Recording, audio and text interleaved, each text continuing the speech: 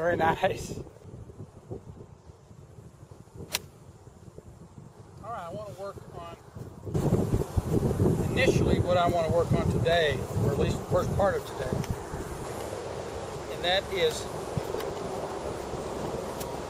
perfect finish. Gotcha. Perfect finish. The feeling is? Yes. Okay. Right now, I'm not seeing this back leg do its job. Right. I'm not seeing it go a complete 90-degree turn.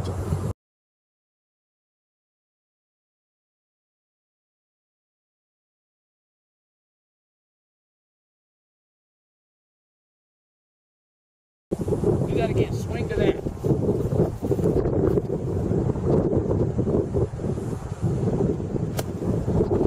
So you're looking right. So it's almost, instead of finishing like this, we tend to finish around more. Right. So this right arm actually folds. So the forehand is here. Gotcha. Yes. So right there. Yeah, gotcha. That's our goal. 5 perfect finishes. I don't care about the ball. The ball's just a tool while you swing at it. While you're working on the finish right now, not the ball strike.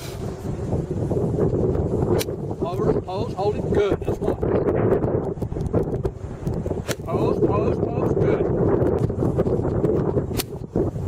That's a golf shot. I don't care what the ball is. Good. Pose. Good. That was better.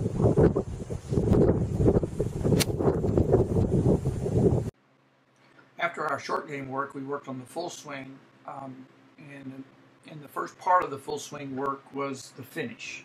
On the left was some of the swings early on. I want to go over that first.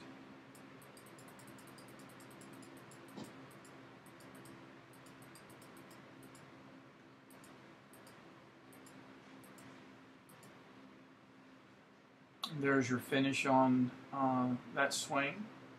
And what I wanted to do is just enhance that, make it more complete. And so we did a lot of work on that swing into that perfect pose to here. And that's what you're going to see the pros at right there. So that's very good. Now let's back up and look and see what by focusing on that, you actually go through impact a little bit differently, which is good. First on the left, as you go through impact, and you're really not turning that right side through. Here you are when your right arm is basically parallel to the ground here. That's called the 9th position. And here you can see that your right knee and right hip have rotated much further around. Your belt buckle is facing more to the target. You're off the back foot, and so you're getting more onto the left side. Head is still down. That's very good. Now you still had some issues with hitting things out to the right. The ball was starting to the right because the club face was aiming to the right. You started improving your club face position by getting that right hip around. It's kind of with that little drill that we were doing where you were just kind of punching the ball between those sticks with the body swing. And clearly you were turning your hips better on the right, but you still hit a lot with the club face open a little bit.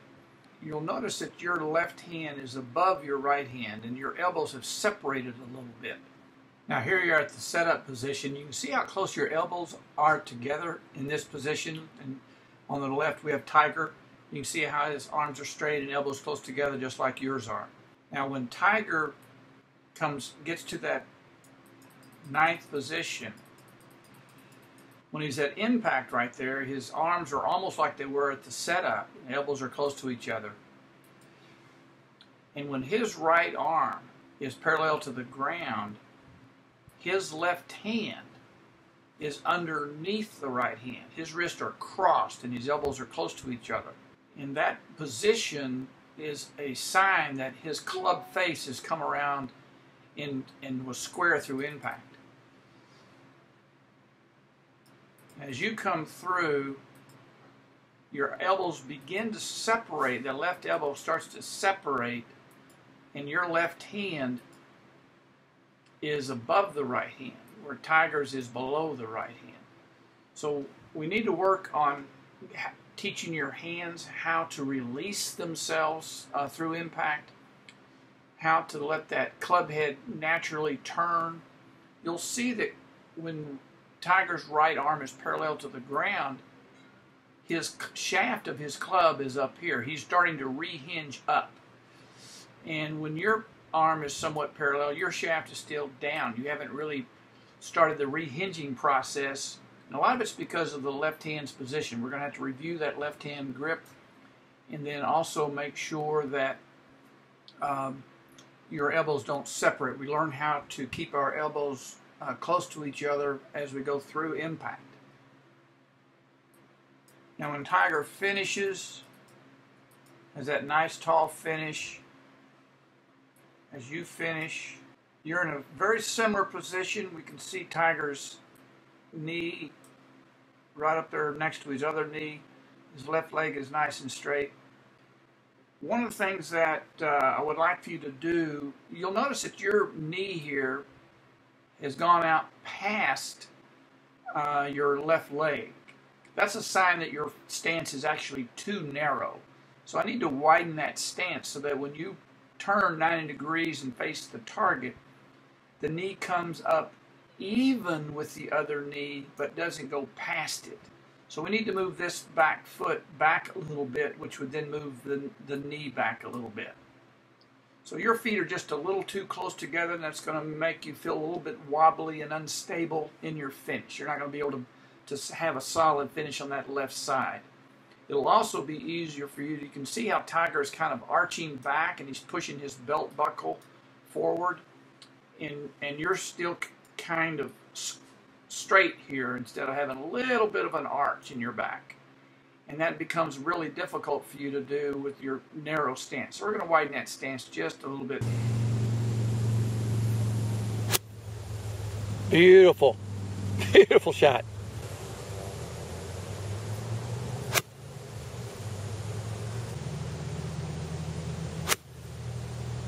All right. I want you to take it a little bit more inside. Okay. And not so much back here. Okay. I want you to feel like if I had a towel under my armpit, I would not drop it. Okay. I wouldn't get out here and open my armpit up and the towel falls. Right. So I want you to keep your armpit closed so that this elbow is close to your side. Okay. Now we also talked about you have a tendency to take it straight back.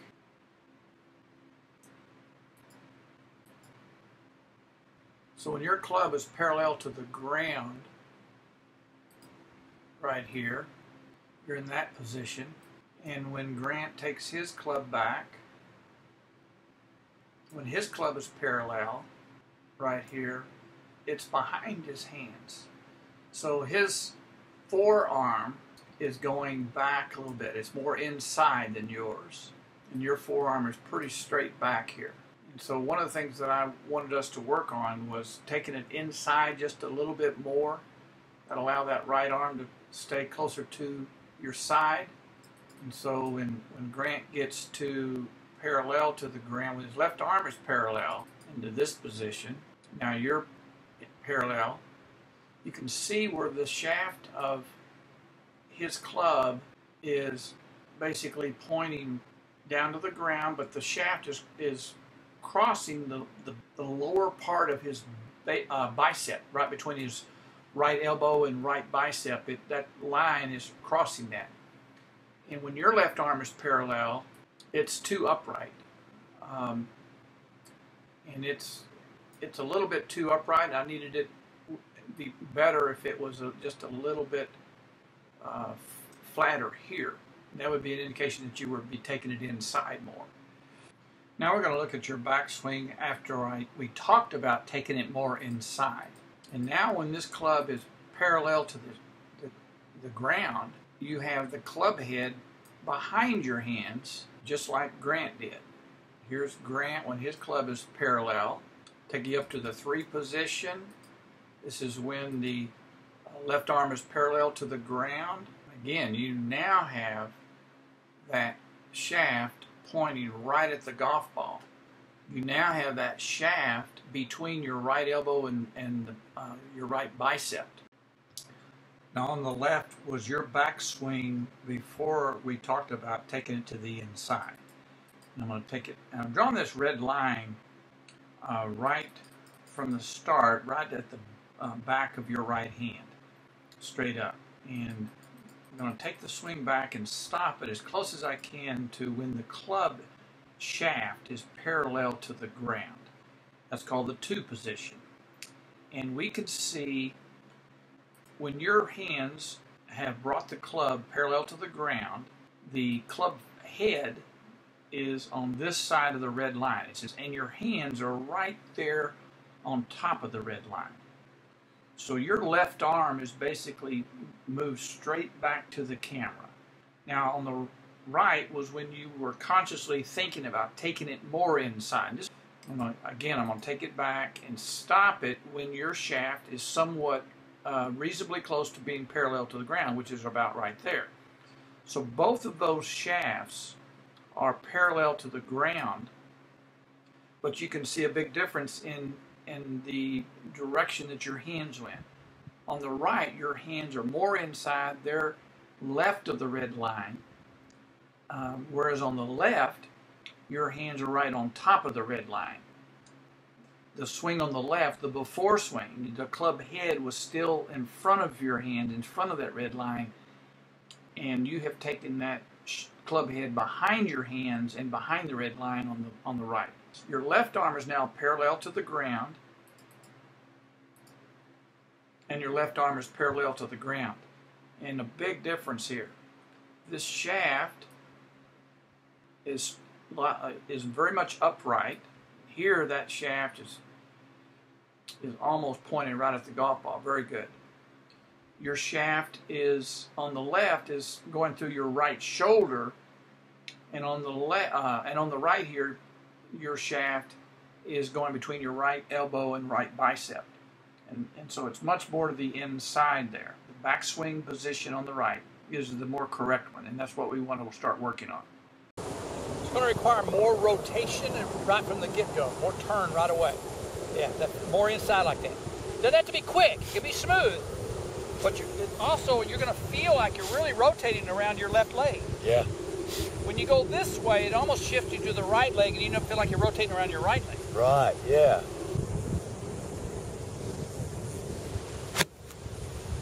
Okay, Matt, we're going to look at your setup from down the line angle. And as I pointed out in your chipping setup and your chipping posture, having too much knee flex, you also have a little too much knee flex in your full swing. So let's look at this a little bit. If I took a line down the front of Tiger's pants, it's almost at 9 degrees from the knee to the inside of that angle, inside of the ankle. And yours is much more forward. So there's almost a 20-degree angle difference from the knee back. And so if we were to look at this thigh to the knee and then knee down, that's 159 degrees. And if we did that same angle here, about 26-degree difference there. And so that's quite a bit. So I would like to rework on your posture a little bit next time we get together. I hit it 50 yards. I'm not just tapping to there. Right. But I want to see if I can go down the railroad track. So I'm just going to tap, but I could try to swing like that and not move anything here. Or I could hit it with my right hip. That helps. That club got square without my hands having to manipulate the face. Right. The body squared it up. Right. This is quiet. Club square. Club is not square. It's aiming over there. Right. Club is square. It's going to go where I want. Right. So sometimes we can get, if we give too much responsibility to the hands, they're going to be erratic in where this is. Right. They're going to guess right sometimes and guess wrong a lot. If we say, hey, it's not even your job anymore, just be quiet, the body's going to square it out. Oh, okay. Right. You're going to have a more stable face every time. This here is going to be a lot more consistent than this is. Right. So I want you to really feel this elbow in your side. My armpit is closed, and my elbow is in. Is there a seam on this shirt? See, the seam of my shirt is here. My elbow's on the front of it, not behind it. Not behind it. On the right elbow. Right. So my elbow is in front here, and it's going to stay in front as I bump it. I'm just bumping. So all I want you to do is what you saw me do.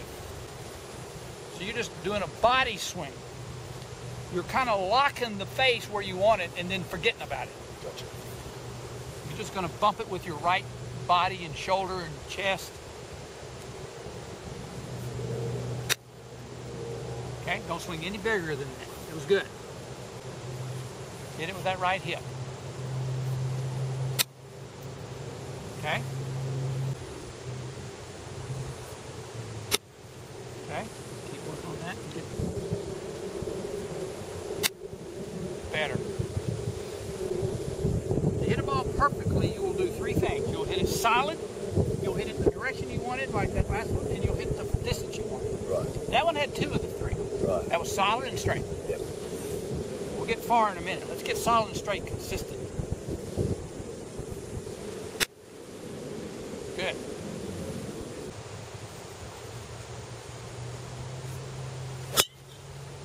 Better.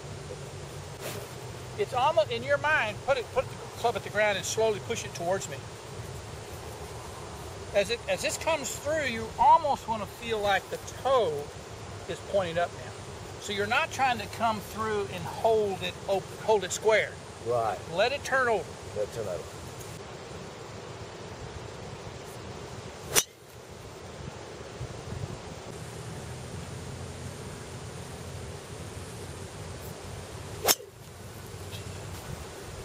Let's get that.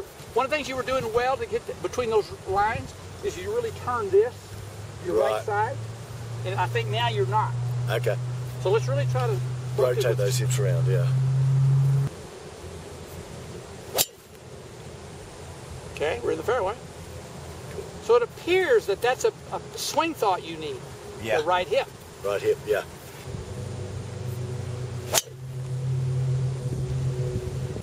Now, right now, in order to understand the geometry that's taking place to create that particular ball flight, Right. I'm going to create that ball flight you just hit. Okay. I'll try to anyway. A little higher, but kind of what you did. I'm going to try to not create it on this one. Wow. Okay? Yeah. So what did I do differently? There's two things in a swing that you can control, or you should try to control. One is where the face is pointing at impact. Right. On both of those, I had the face about the same place. Okay. The first one might have been slightly open, Right. but it kind of started straight and then curved straight. But the biggest difference was the path of the club. Right. Because it's not my natural swing, I had to consciously and intentionally swing left on the first one to make it slice right. Right. And on the second one, I swung out. Okay. I swung to the right, which is scary when you're Right. hitting to the right. Right. But I swing to the right when I want to hook it to the left. Okay. Just, if I had a beach ball, I would swing out to make it curve this way. I'd Right. brush it. And so, one of the things that you need to feel is an outward swing path. One of the best drills is your feet together. And you'll get excessive hooks. Right. But it's almost impossible to swing left when your Right. feet are together. Right. You almost have to swing with extended arms and out. So let's do a couple of feet together drills with the driver. So it's almost upper body only.